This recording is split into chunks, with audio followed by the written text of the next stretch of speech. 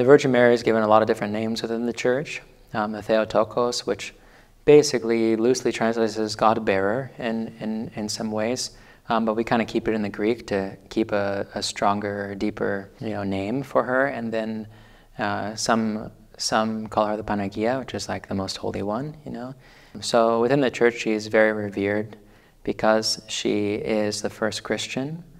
She's the one whom God chose to take flesh from in order to save us, to be crucified with that flesh, and then to give us that flesh in Holy Communion. That flesh was taken from her because she was a pure person, and ancient Christians always venerated her. She was looked at as the most pure and blameless offering that humanity could give back to God, right?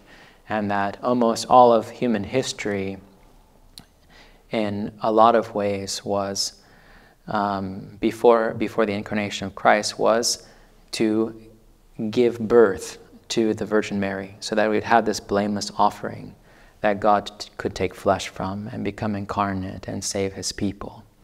And so this is why she's so revered, is because she's the holiest person that had lived, and that we were able to offer to God in order that our Lord and God and Savior would become incarnate and save us from our bondage into sin and death. And so it's a little bit different. Our veneration is a bit different than in Roman Catholicism. We don't have things like the Immaculate Conception of Mary, or we don't celebrate exactly the same Assumption of the Virgin Mary. And there's a few other aspects that are different. There's a great book that St. John Maximovich wrote on the Orthodox veneration of the Mother of God that lays those things out really clearly and beautifully. So there are distinctions between Roman Catholicism and Orthodoxy as far as the veneration of the Mother of God and the theology that surrounds that. But it's different from Protestantism because we do revere her more than what the West proclaims her to be. And that's from High Church Protestantism, where she's still revered for her virtue in some ways, and then in some low evangelical things, she's looked at as kind of just like this vessel that God used, which is a terrible thing. But the reason why we love her is because she's the first Christian. She's the one who dedicated herself to Christ first. And so she paves a way for all of us. And she exemplifies all of the virtues of Christ. And she's the one who stood by him on the cross. And she becomes, in that way, we become part of Christ's body. She becomes, in a mystical sense, our mother, because Christ's body is taken from her flesh, right? And so in this way, the Church calls her our mother as well. And not that she takes any precedence or veneration away from Christ, because as we see in icons of her, she is primarily always with Christ, holding him as a child, showing forth the incarnation for the most part. And she is usually gesturing to him, right? To gesture the people away from herself and to Christ. And so whenever we're looking upon her and gazing upon her, we're being directed to him. And all of the virtues that enshroud her are the things that shine forth the witness of Christ in the world. And it also shows us that human beings can be clothed in this grace and this virtue that Christ wants to give all of his people. Saint Simeon the New Theologian says that we are to become like Theotoki, that is like a little Theotokos, a little Virgin Mary. And he says, because we're supposed to, especially when we receive Holy Communion, but even with the grace of God, that he comes to dwell within us, right? With inside of us, just like he dealt within the Virgin Mary and became incarnate and was birthed into the world through her. In a mystical sense, we hold Christ within us. We're supposed to be these God-bearers. We're supposed to be these little Virgin Marys that hold Christ so dearly within us, and then give birth to him in the world. That is, to spread this grace of God, right? And not just to keep it inside, but to make it witnessed, to make it manifested into the world. And so she shows us how to do that, right? She is one who received him, who received this beautiful treasure within her life, and then gave birth to him. Through taking of her flesh, the Lord went out and saved his people. And so it is the same thing in our life. We are to hold Christ within us and then make him manifest to the world. So she is an example, the primary example of how a human being who dedicates their self to Christ, it makes God manifest to the world.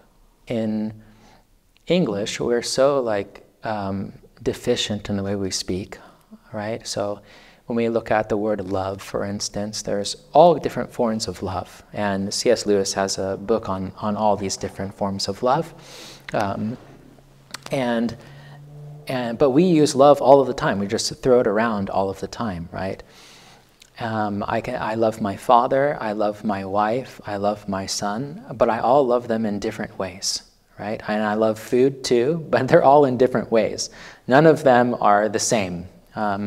And it's the same thing with various words in English, and even the word worship, for instance, in the Greek has different connotations to it. And we use the word often for different things, but it can define something more than something else and not be the same. And same thing as praying, right? We entreat, like the Old English, I pray you to do this, right? We're entreating somebody to do something. But at the same time, many times when somebody hears the word pray, they can confuse it with just a direct worship of something, right? Or someone.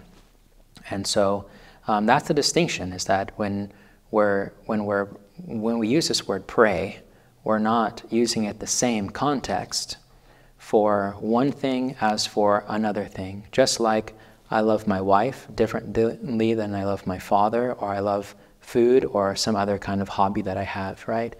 And praying to the saints is not worshiping the saints. It's entreating the saints to do something for us, to help us, right? And praying to God is a worship that is only given to him. And so there's different contexts in which we use the word, and the definition of them, it can be different, right? So when we're praying to saints, we're entreating them, we're praying to God, we are worshiping him in a way that he is only due, that we do not give to the saints. There's a hymn in which we say, Theotokos, save us. Yes. And people on the outside listening to that, they're almost scandalized. Yeah, most holy Theotokos, save us. It's very, very common to hear within the church, calling out to the Mother of God to save us. But, there's a difference between knowing salvation in Christ and then asking a doctor to save you because you're in dire distress or dire sickness, right? Or if you fall overboard on a vessel and you're calling out to the people on board, save me, help me, right? It's a different context than knowing that Christ is your Savior, And so, it's the same exact thing. We're using the same word, but in a different way, right? So when we call out, Most Holy Theotokos, save us, it's not at all like we are talking about Christ as our Savior, It's a totally different thing. Imagine more that you're this person who has fallen off of a vessel into the water and are drowning, and you're saying, save me, Most Holy Theotokos, save me, right? And she's on the boat, or the ark of the church, if we want to make this kind of analogy. So when we call out, Most Holy Theotokos, save us, we are asking her to help to deliver us from something, from some kind of peril that we're in, not attributing the salvation of the Savior, to her, but that she is drawing us to his salvation, right? if we're really truly pursuing Christ and not holding back, if we're really pursuing him and allowing everything in us to die and really fall in love with him and really be enveloped by him, we're going to be at some point struck with and initiated into a family that is his, right? Into his body. And so that stuff cannot be ignored, you know. Then we start to see, if we truly start to see Christ in everybody, then it can't be ignored that there are holy people, right, that bear his image, that we pay a certain honor or respect to. And we do that among the living people that we see around us. When we see people who are holy, or we meet people that are holy or have this God-bearing quality, we give them a certain veneration, you know, because they inspire us, because we know that their prayers are heard by God, because we know that they have this great longing and love for Christ that kind of draw us with them, along with them. And so the same thing is with the saints, you know. One might say that the saints are dead people, but we don't believe that God is a God of the dead, right? He's a God of the living. And so especially these people who are particularly holy and devoted to God, or gave themselves up for him in different manners of speaking, whether that's just to give up riches or actually to give their life for him and these kinds of things, that these people go on to live with him, right? And there's a distinction that people make of the church triumphant, which is the church in heaven, right? The saints in heaven, and then the church militant, the church is still alive, the church that's living on earth. And both of those, even if we want to describe it that way, both of those are united in the body of Christ. They're not separated from one another, you know? And so they're not dead, they're living. They're part of our body. They're those who surround us.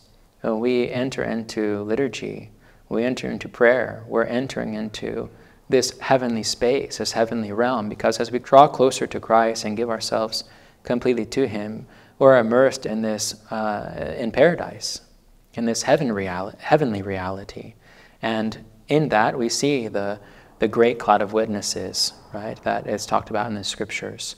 And so we can't help but look to and emulate these friends that we come to know, right? These family members within the body of Christ that we have come to know through their various characteristics, how they have given themselves over to Christ, how they inspire us, how they maybe even clearly display certain dogmatic characters in their writings and things like this, help us to live more ascetically, help us to give up this, help us to conquer the passion of lust, help us to conquer the passion of greed, or whatever it may be, you know, in our life. And so as we draw close to Christ, we are initiated into this larger family, you know. So it's not possible to be immersed in him, but yet at the same time not have any conception of his body that surrounds us, right?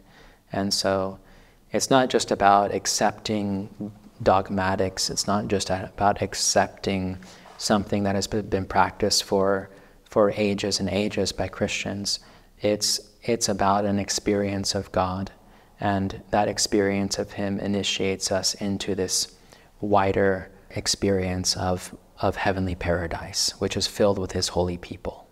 Yeah, I think that it's very true, because the church it's not dead, you know. It's, like I said before, it's not an archaeological museum or something like this.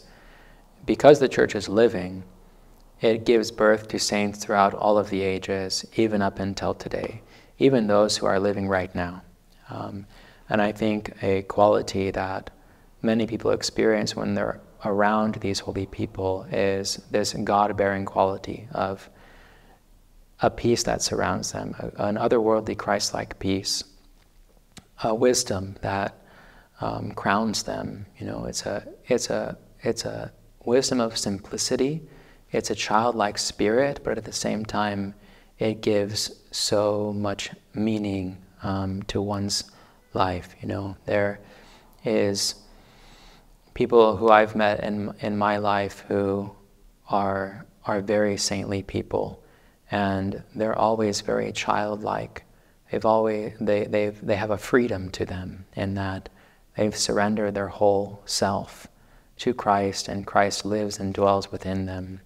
And to be around them is quite a humbling experience, because many times we have so much in our head, like we're so complicated. We make ourselves so complicated. And when you run into these people who have a childlike simplicity and truly carry out the Lord's calling to become like a child, yet have so much wisdom and peace and discernment and all of these things, you can't help but feel Christ's presence around them. And yes, miraculous things do happen within the lives of these people. Discernment happens where maybe this person had never met someone before, this holy person, and yet they call them by their name and know their background and things like this, or tell them maybe something that will happen in their life that comes true later, or reveal certain things maybe in their confession that they forgot about but the holy person knows about, and these kinds of divine perception, but also miracles and healings and prayer and things like this that surround these people. And these are all manifestations of Christ's love being worked out through these people. You know, in the Thanksgiving prayers for Holy Communion, we ask Christ to come and dwell in us, right? And it even says in the Thanksgiving prayers to control us. You know, control us, go into all of our members and control us. You know, in some ways we're asking Christ, despite my sins, despite all of my passions and all of my habits and stuff, like put it all aside and control me, make me a holy person. We almost ask him, like, force me to become holy, you know. And in the lives of these holy people, that's how they animate. You know, they're just animated by the love of Christ, and this radiates around them to people who come into contact with them.